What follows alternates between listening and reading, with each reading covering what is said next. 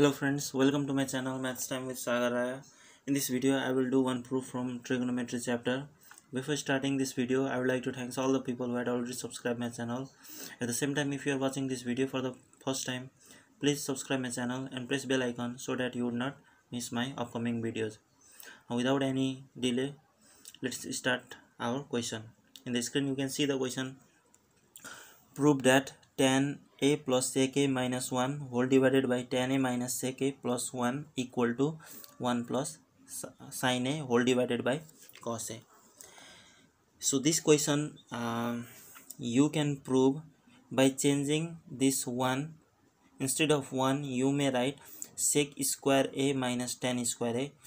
Why? Because the other terms are in either sec or tan. So let me tell you one more thing. You can change this minus 1 numerator 1, or you may change the denominator 1. The result you will get 1 plus sin a by cos a. Taking LHS, tan a plus sec a minus 1 whole divided by tan a minus sec a plus 1. So I am changing the upper numerator 1. Instead of 1 I can write sec square a minus tan square a, and the denominator will be as it is.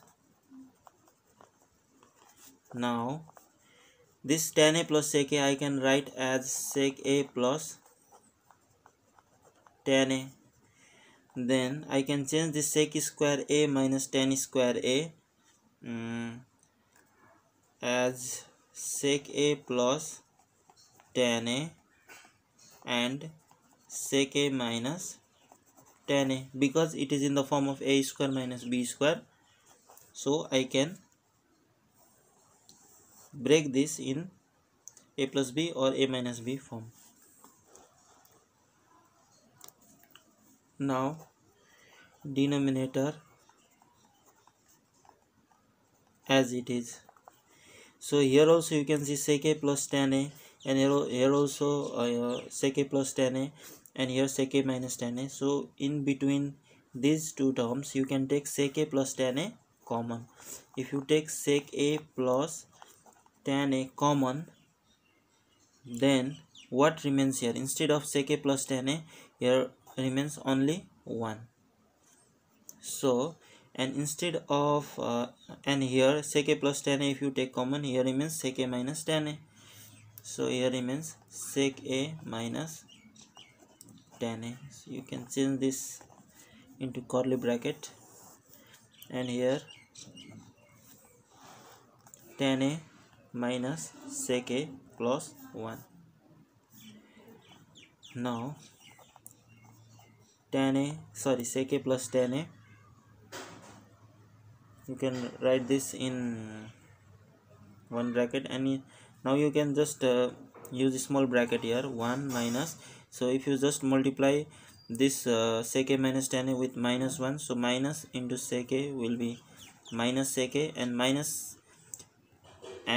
tan a becomes plus. So minus become plus tan a. So now tan a minus sec a plus 1.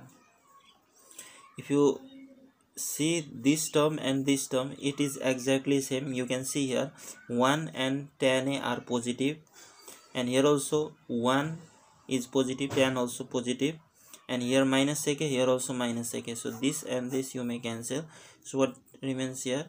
Sec a plus tan a. So sec a you can just change into 1 by cos a, and tan a you can change into sin a by cos a.